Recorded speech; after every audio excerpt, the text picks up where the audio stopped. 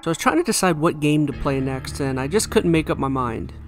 I was thinking of my backlog and all the games that I've never played over the years, and I just couldn't make a decision. Then I said, you know what? I'm gonna do it. I'm finally gonna play the original Half-Life. I'll be honest, I didn't go into this game totally blind. I have actually played Half-Life 2.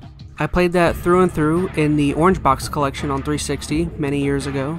And needless to say, I freaking love that game. It's one of my all-time favorites.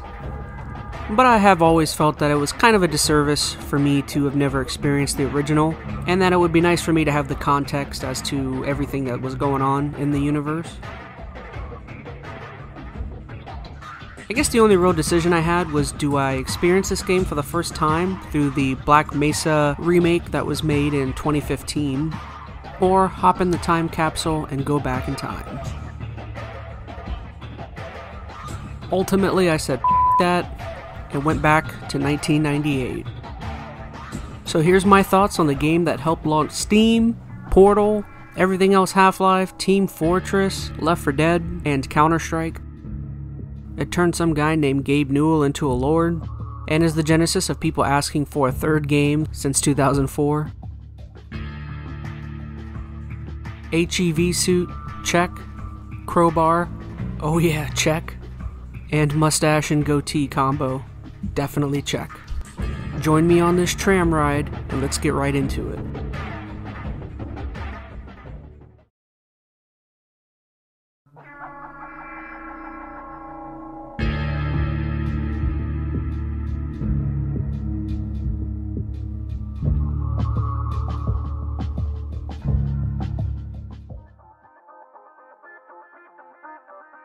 In Half-Life, you play Gordon Freeman, a physicist who works as a research associate at the Black Mesa Research Facility located in New Mexico.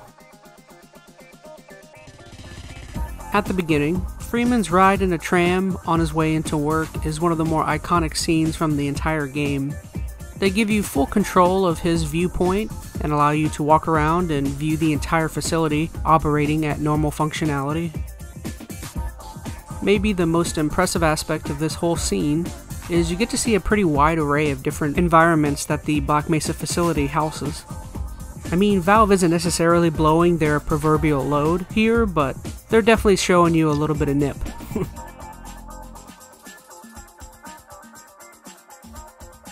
Gordon Freeman is then asked to carry out an experiment, but in order for him to be able to come into contact with the materials, he needs an HEV suit. Hazardous Environment Vehicle suit. While walking around and messing up someone's casserole in a microwave, or attempting to peep into a bathroom stall, or picking up a can of soda, you eventually stumble upon the HEV suit, and the game smacks you right in the face with a groovy tune. And yes, there's a little extra funk on that.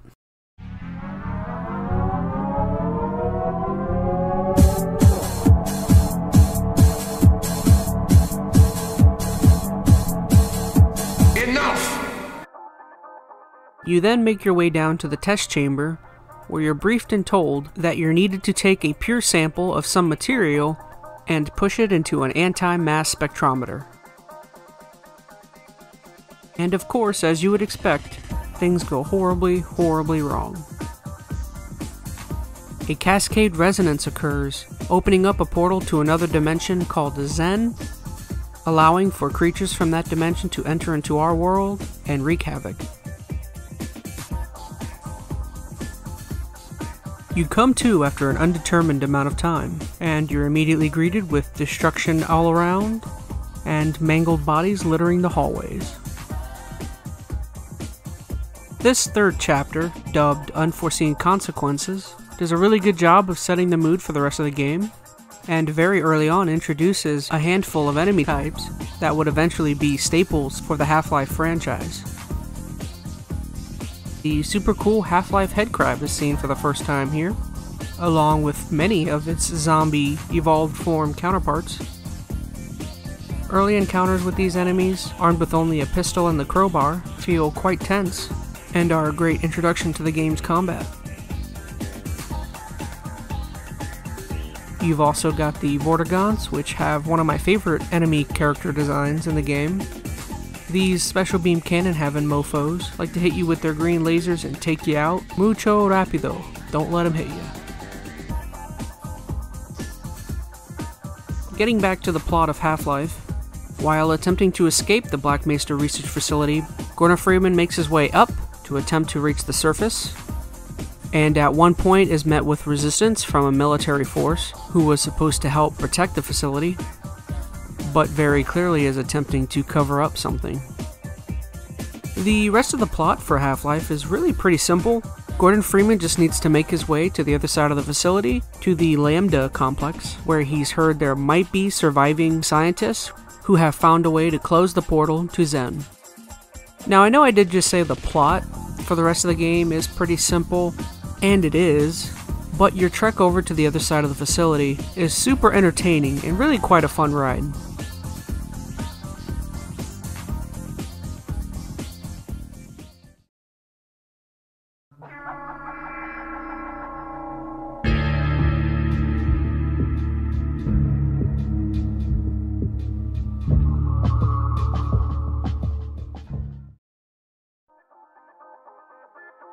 During this part, I'd like to take 6 aspects of the game, 3 I liked and 3 I didn't like, and kind of expound upon them and tell you why I either liked them or didn't like them, or felt like they worked or didn't work within the game.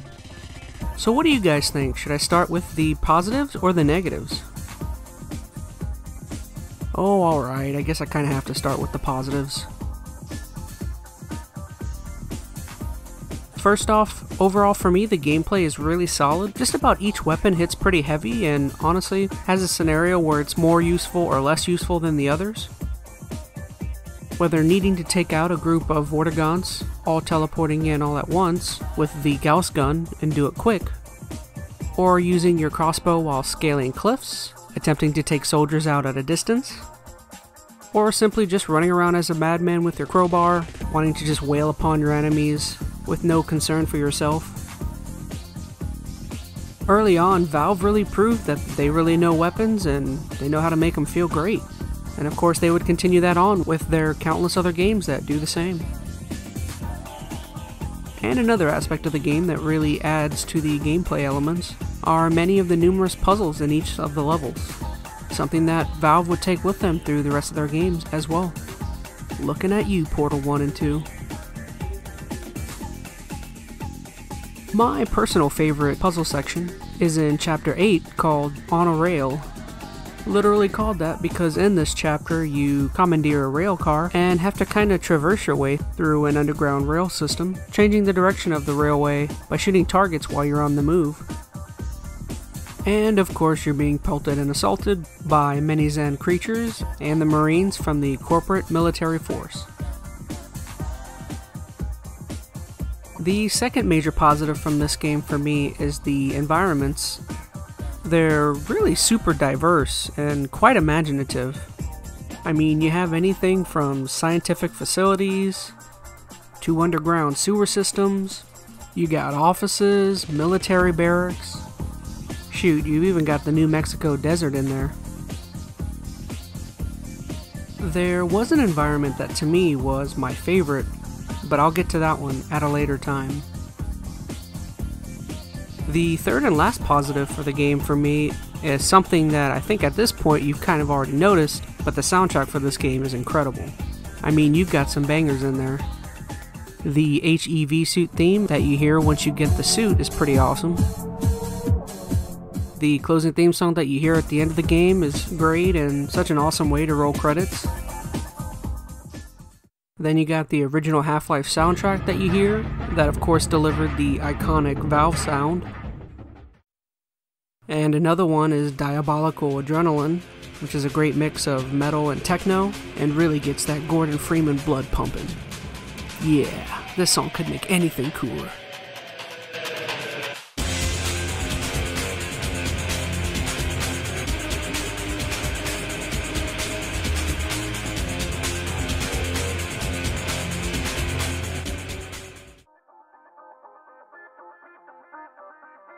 Alright, now on to what everyone wants, the 3 negatives I took away from Half-Life. The first negative for me is not a big one, so I won't take too long on it. the loading screens. Now, they don't hang around forever, but they do hit quite often. And when they do, it's generally in the middle of when you're walking around or searching for stuff. Once again, I'll say, they don't overstay their welcome, but they're a very minor nuisance. They don't affect the gameplay at all, so I guess if you really wanted to, you could call it more of a nitpick rather than negative, but I don't know, I kind of added it in here just to do it. Okay, so negative number 2 for me would be just overall some of the length of some of the missions. Some of them personally for me feel like they run on entirely too long. I'd say this game took me somewhere around 13 hours to complete. Additionally, I feel like if they would have condensed or shaved off a couple parts, they probably could have gotten this game down to somewhere around 8, 9, maybe 10 hours. Once again, this issue for me is not an absolute deal breaker. Nowadays, the mean length of a lot of modern video game campaigns is probably around 8 to 12 hours anyway, so I'm sure there's some people out there that probably finished this game in like 5 hours on hard mode, but that most definitely is not me, so forgive me. Alright, here it is, the moment everyone's been waiting for. Negative number 3 in Half-Life for me. Now, I won't say all, but absolutely a lot of these platforming sections in this game just made me want to rip my hair out. Now, I know already what a lot of people would say, and I absolutely agree with them 100%. I don't come from a PC gaming background. I'm more of a controller person and less mouse and keyboard. So yes, I suck at PC gaming.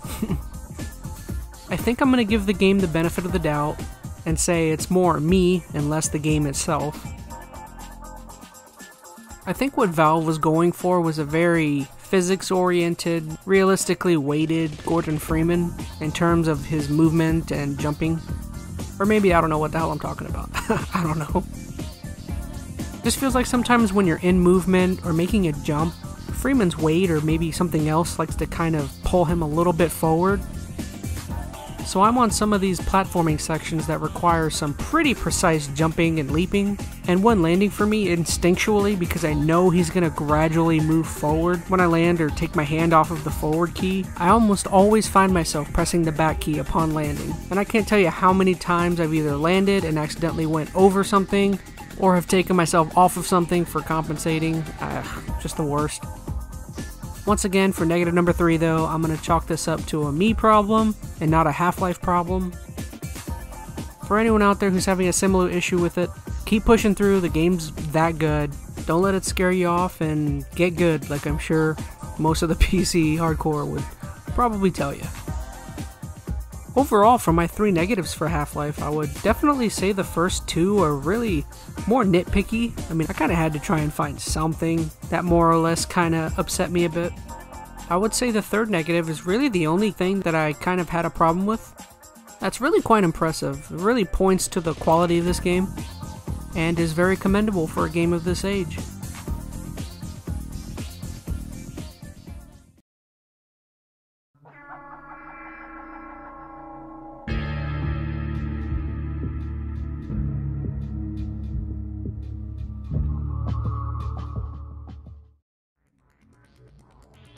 Well, here we are, nearing Half-Life's conclusion.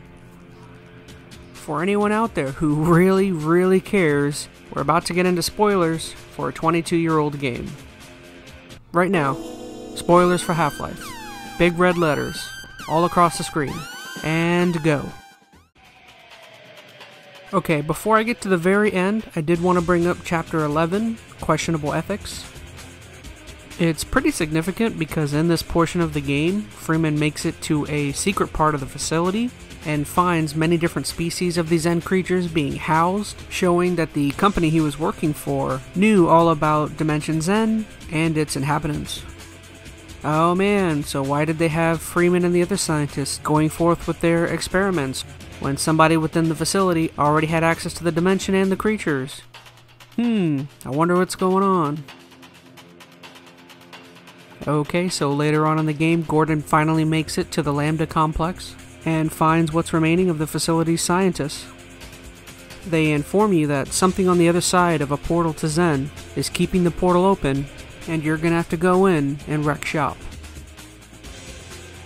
One giant teleportation device with extra cheese and a large Coke. Thanks, Farmer Brown. And here we are, the Zen Dimension. This, of course, is the environment that back in my positives I mentioned that is my favorite in the game. It's just kind of weird and freaky looking. The shapes of things are kind of all over the place, and I don't know, I just kind of dig the color palette. At the very end, after making your way all the way through Zen, you reach a final portal that looks really cool and quite ominous. Entering it brings you face to face with the creature that's been keeping the portal open the entire time, a giant fetus-looking being known as the Nihilanth. Seeing this creature for the first time, I was kind of bummed at his character design, but now I kind of like it. I mean, the contradiction of you expecting this big giant creature and they throw something that's kind of infantile at you at the end, I don't know, something about it I kind of liked. Now this battle didn't take me too long to figure out. You could definitely tell the shards on the wall he was using to recharge after you were doing damage to him, so those needed to go. Only thing that took me a while and frustrated the hell out of me was I was hating getting teleported by him with his stupid green looking spirit bomb thing.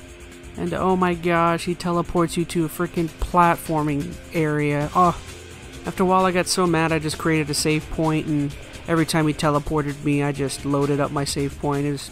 I wasn't dealing with that. I did find out it was pretty easy to cheese. I just found a local pylon and kind of hung behind it, and he couldn't really damage you while you can see him and damage him. And after some shooting and some rockets, he eventually goes down. That incredible feeling though of beating the Nihilanth and defeating the game's boss ultimately feels nullified though, because through your entire trek throughout Zen, you can hear the Nihilanth speaking to you, but it constantly sounds like he's warning you about something, and almost whimpering. Upon the Nihilanth's demise, you are then teleported once again, and come face to face with a strange gentleman in a fancy suit. If you didn't notice throughout the game, you can see this gentleman all throughout the facility at many different points throughout many of the levels. This telling you two things. One, this gentleman has the ability to teleport himself. And two, at the very beginning of the game you can see him speaking to some of the Black Mesa faculty. Also telling you that he is in some way related to the company. He then thanks you for everything that you've done and reveals that he works for a government. You've given him and his employers full control of the Zen Dimension.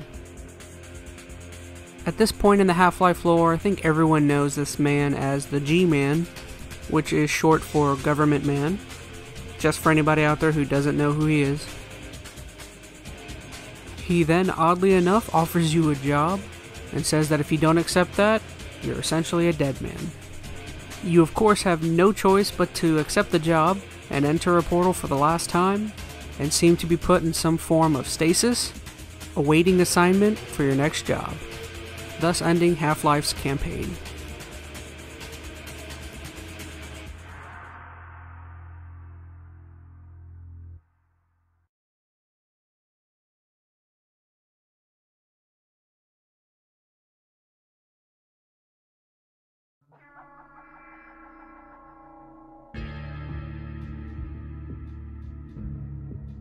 At the end of the day, part of me is disappointed that it took me so long to play this game, but I am incredibly happy that I did play it, and now very much look forward to my next playthrough of Half-Life 2. Now for me, I see why so many people hold this game in such high esteem. The level design and gameplay overall is exquisite, and as for me, you can throw that one descriptive word that I always love for games: it has incredible style. So I would absolutely recommend to anyone out there who's curious, you should definitely give this game a try. And if you're worried about playing a game of this age, I would also say go play the Black Mesa remake that came out in 2015 on Steam. I've heard nothing but great things for that remake, and it has very good reviews, so yeah, give that one a try.